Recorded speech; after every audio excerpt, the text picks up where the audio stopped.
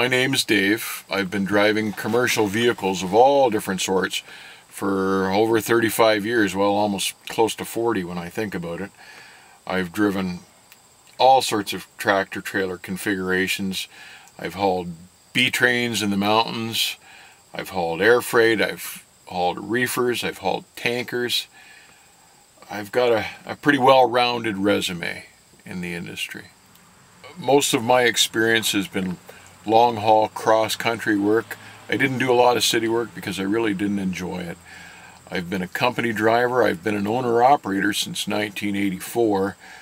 I've done a little bit of dispatching.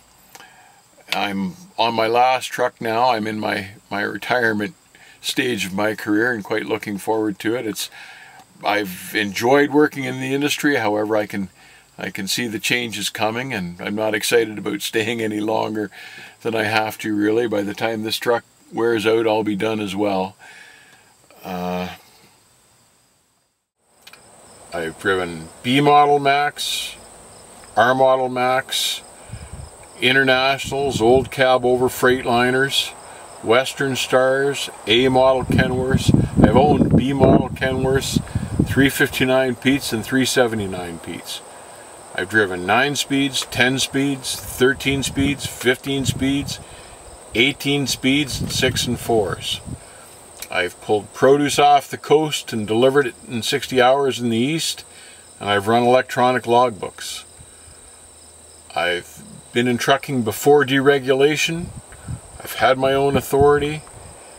I've run for big carriers and I've run for small carriers. I've seen freight rates drop from $10,000 on a load on a 42-footer to $3,500 for the same load on a 53-footer. When I was new to this industry, I learned a lot of things from the old guys that drove. I hope some of what I know I can pass on to you.